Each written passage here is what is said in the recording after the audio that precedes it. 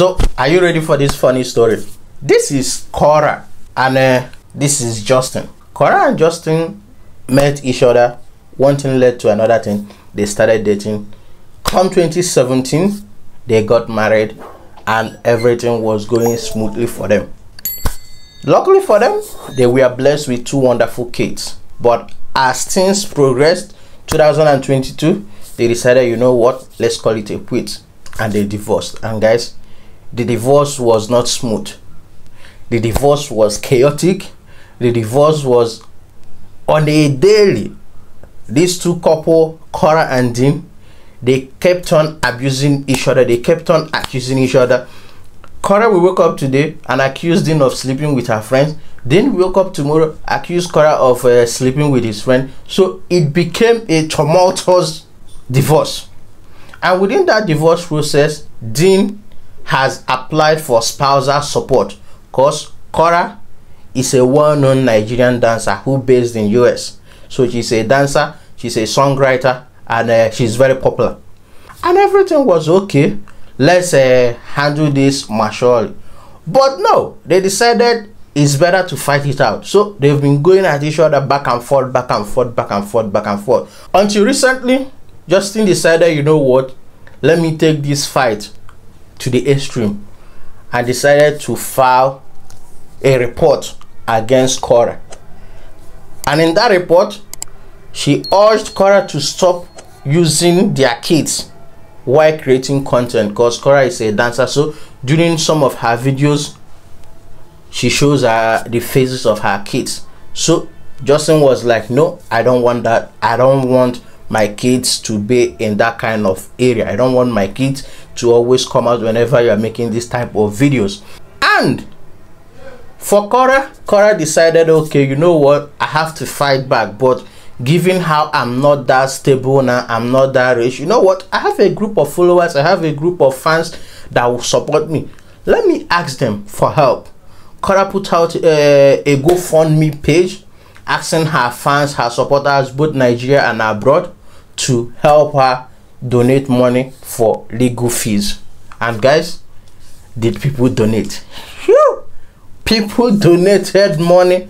At the end of the whole GoFundMe, Cora received $54,000. Guys, $54,000. That's a huge sum of money. I don't know what type of lawyer she's trying to employ, but whatever that lawyer is, I think she's winning that case with that kind of money. But that's not where the problem is. The problem now is, after Cora received $54,000 from her fans, Cora decided, you know what, I've been through enough. Let me just take some vacation. Cora went to Hawaii. Cora decided to take vacation in Hawaii. And people has been coming for Cora, asking her, wait, is it that you are no more fighting your legal battles, that the money we contributed, you are now using it for vacation to take care of us, to take care of yourself? I thought this money was supposed to go into your legal fees, blah blah blah blah blah. Cora was busy dancing, shaking her ass in Hawaii, saying thank you to people that donated money. I'm thankful. I'm grateful.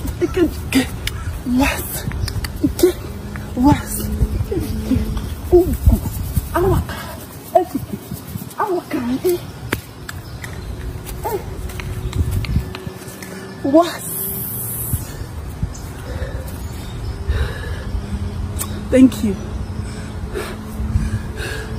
to all my queens that have enabled me. God bless you. Thank you for empowering me. And for you, enabling the knock.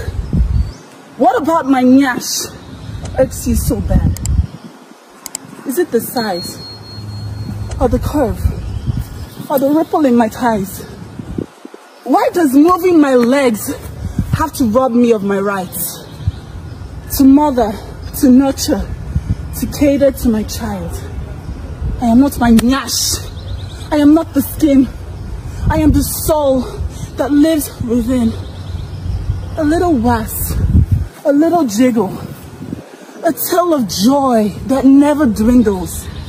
From Africa, from generation to generation. And that kind of people kind of felt back and started calling her out, being like, no, you can't do such a thing. You asked us for help to fight your husband. This is what we did. We gave you help. But now you are taking vacations in Hawaii. No. Tell us in details what is happening with our money. Now Cora decided to host a live stream on Instagram to set things straight, telling Nigerians and the people that donated to her that no, the money that you guys donated for me, I'm still gonna use it for my legal fees. But the vacation that I took was already booked. I've already booked this vacation, so I can't say no, or I can't go because you guys know the vacation has already been booked and the plans has already been made. So the reason why I'm taking this vacation is because I've already made the plans for this vacation, and the money you guys gave me is still with me. Funny, make I just end my life. In fact, make my life stop. Because I do go funny. Instagrammers, Facebook, netizens. Now why I don't want to do these things. Now why when you are they beg me say me can do them, I don't want to. This trip where I book, I'm speaking broken because it's Nigerians that are coming for me. This trip where I book, I don't book them since. Nigerians, drink water, you'll be alright. Jealousy they kill. I never ever collect anything for GoFundMe. Okay, and the money will be used for what it says it will be used for. Rest, Zukwaniki in Jesus' name. Zukwaniki.